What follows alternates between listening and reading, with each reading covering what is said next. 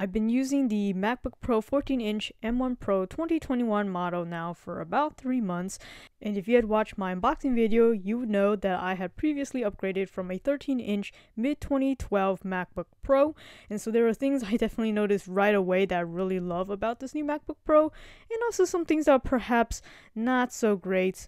But I'll save that for a separate video, so definitely subscribe to this channel if you aren't already to see that video when it comes out.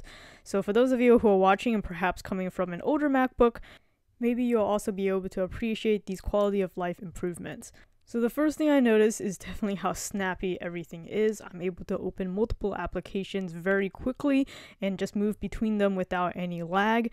Copying and moving files is also really fast thanks to its extremely fast SSD in here. I got a 2TB model, so this one's also a little bit faster than the base model 512GB. And all of this combined makes it for a powerhouse of a machine. I'm finally able to edit multi 1080p videos without the lag that I experienced on my previous MacBook, which has been a huge improvement in my workflow in making videos for you all the while having multiple other applications like Chrome with a dozen or so tabs open without getting scalding hot like my previous MacBook Pro would. The only times I've noticed that it got slightly warm is when I'm doing heavy editing or exporting videos. For the most part, this is a dead silent machine on most of my tasks. I've only barely hear the fan noise when I'm exporting a lot of files.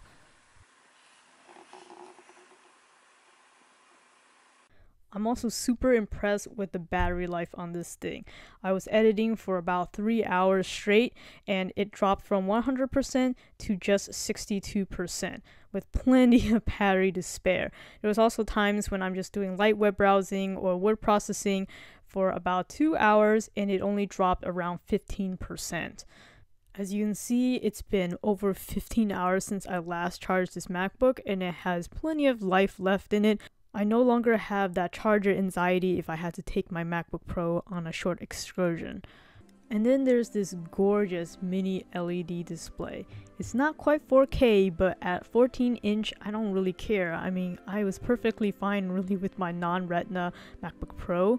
So this XDR mini LED with those deep blacks and 120Hz refresh rate screen has definitely spoiled me when I go and look at, say, my work computer, which is definitely lower specs, and even my external monitor as well. And this is also the year that Apple finally decided to put a 1080p HD webcam into this thing, and boy, it's really nice and crisp, and I'm glad that I can finally use virtual background in Zoom now, which I previously could not do.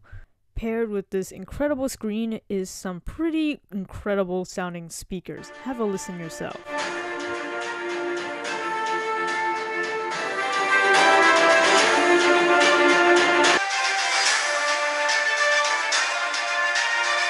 Oh my gosh, the improvement is night and day. Now I can happily play my music through this computer without having to turn on my external Bluetooth speaker, and it also allows me to enjoy movies without having to plug in some headphones.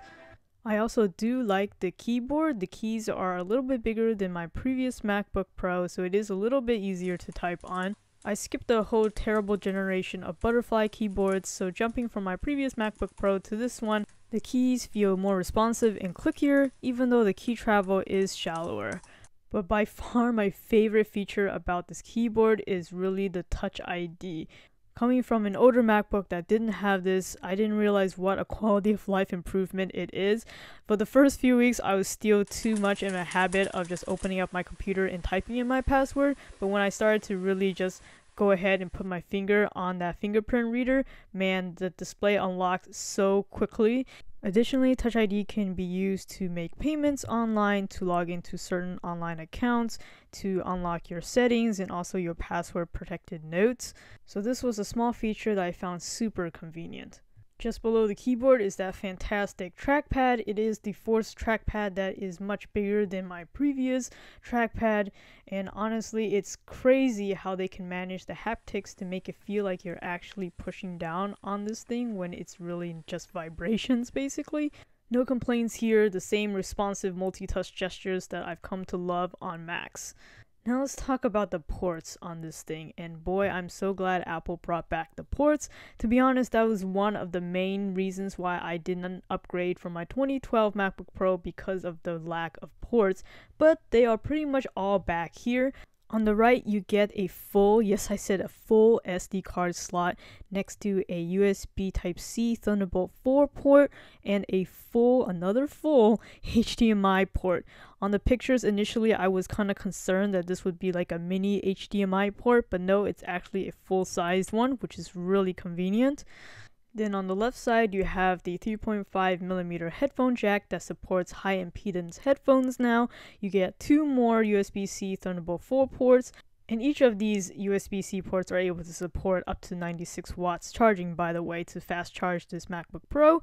But you also get Apple's proprietary MagSafe 3.0 port as well. I don't think Apple gets enough credit with their MagSafe technology, so let me give them a little bit of screen time here. So with the MagSafe 3, it fixes pretty much all the problems that the previous MagSafe 1 and 2 had. So I came from a MacBook that used MagSafe 1, and as you know, that was a little bit unidirectional in its functionality because of the way that the plug was.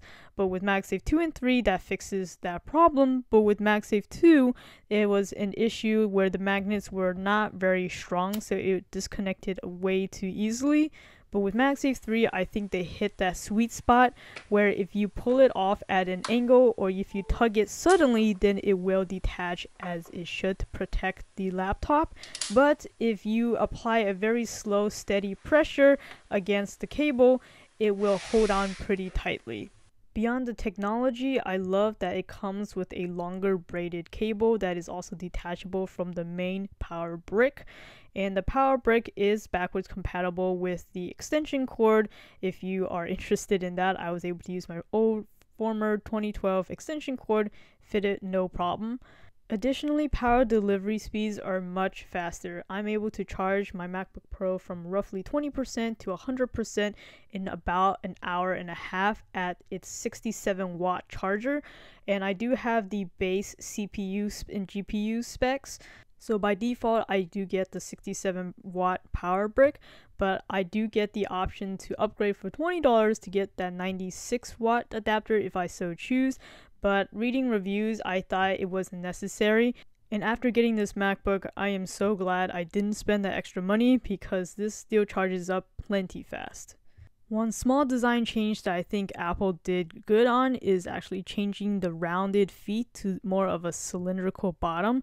I'm hoping this means it will be a lot more durable than the old ones. As you can see, my previous MacBook Pro, I had to re-glue on every single one of their little feet. And finally, what I love the most about all of this is that Apple managed to pack all of these great features in a body that is smaller than my mid-2012 13-inch MacBook Pro and 1 pound lighter as well. So for me, this upgrade has been tremendous. But I'm curious what you guys think. Let me know in the comment section down below if you already own this computer or you're looking forward to getting it. Definitely subscribe to my channel if you aren't already to see what I didn't quite like about it after 3 months using this particular machine. Thanks for watching. As usual, hit that like button if you enjoyed this video.